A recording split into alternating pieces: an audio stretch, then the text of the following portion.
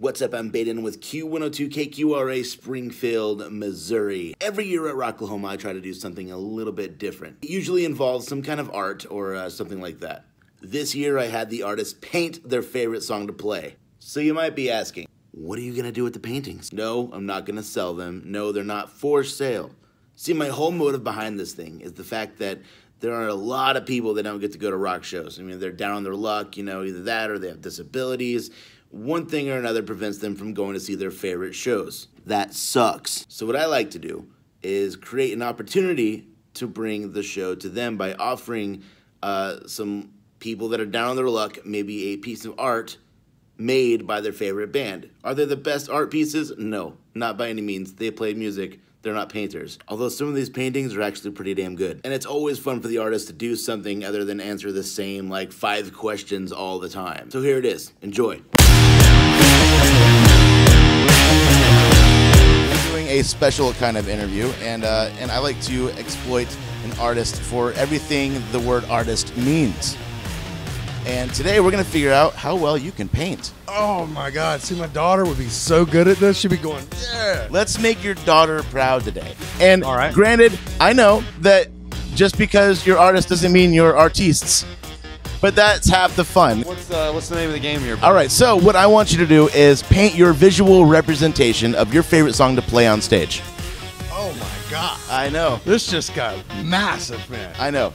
It's actually kind of an easy one. I got this.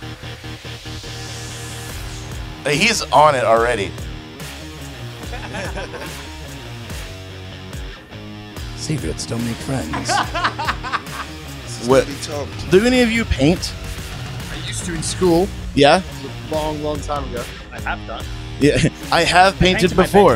Recently. Oh, that's cool. Yeah. You know, roller. This is a little bit different than a roller. First of all, are you any sort of like painter or? Oh God, no. No? I am literally the worst handwriting in the world. I'm Are you terrible. left-handed? I am. I've met so many left-handed musicians, like me too. Like, and that's sweet. The world's against us. You Hey, know man. it. How And you we doing? write like doctors. Yeah. Yeah. My God, dude. Scissors It's suck. bad, but I'll try. I'll just talk nice and calm, and we'll put some colors over here. It's a happy trees. He loves the color pink, so as long as you got that. Yes. He's doing it right now. He started before it even began. Yeah. He just saw paint. He actually weaseled his way up here. He's like, Bob Ross. Okay. Bob Ross. So, Bob Ross. Corey, what song is this? Drum solo. He doesn't even like doing the drum solo. Yeah. 3 songs on my head right now. Let me get down to 2. So the song that we chose, pretty much telepathically, we were both thinking the same song. It's a song called Hunting Season. It's off our first EP.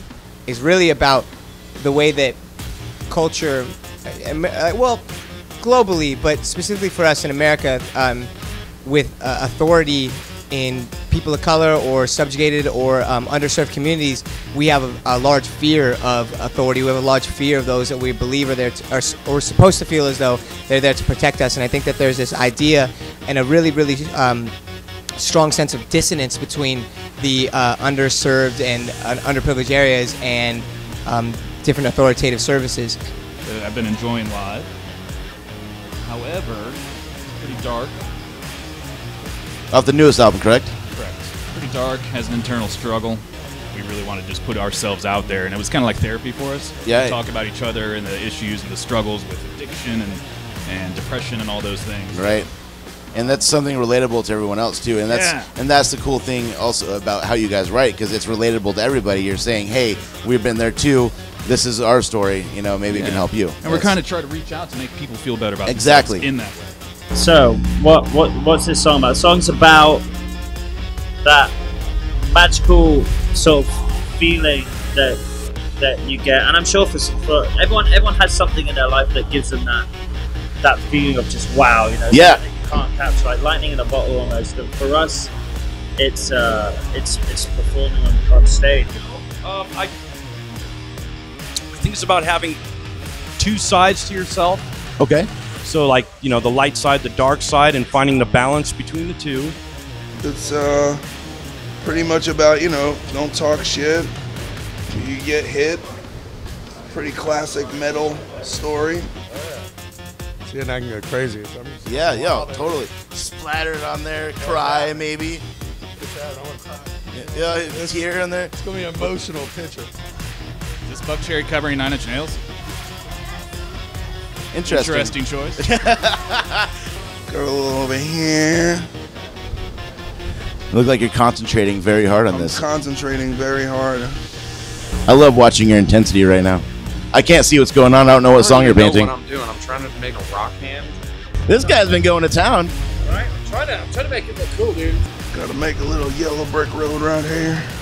He's nailing it right now. You can't see what's happening, but I can see the intensity. I don't know if it's the makeup or whatever. It looks like the most filled up painting of today. Use all the stage. Oh, yes. That's emotion. I think I snorted paint just now. Am I getting high? Snorted paint? Wait, I need water. You need water? I'm legit interested right now. Oh, oh, yes! We're the ones who dropped. You can't get to where you're going if you don't know where you've been. Maybe. You shouldn't ask directions from someone who's never been where you're going. A bird in the hand is worth 2 in the bush. You need some like mood music, like. It's a penis. It's a giant. Every band goes, "Ah!" Yeah, everybody wants to draw a penis. You ever been backstage in a venue and pussy hugs? Yeah, everywhere. What's the first thing you want to do when you get off stage? Draw a big dick. Yeah. Art is perfect the way it is. Let's pull this out here and look at this. It's pretty insane, right? Can't see it. Oh damn! For no reason. Damn, bro, chill. And that is what Steve would say. Yeah. He'd be like, "Damn, bro." My exact words. And let me see. Oh man, that's sweet. All right, what song is it? Monsters. Monsters. That's okay. Self-portrait of myself with all the monsters inside. Yes. That is gorgeous, man. Walk on home, boy. Oh. See that? We got legs. You know what I'm saying? I didn't have time to draw the rest of the boy.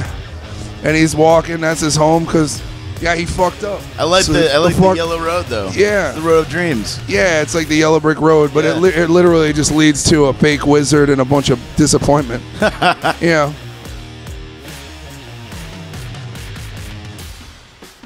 Dude, that's a sick light bulb. All right, so They knew what it was! That's a pumpkin! wait, is it? I don't even know anymore. Okay, what's? Oh yeah, oh shit. I'm like I do this to my kids all the time. I'm like, oh, that's a great cat. Dad, it's an alien. It's a oh, it's a fantastic cat spaceship.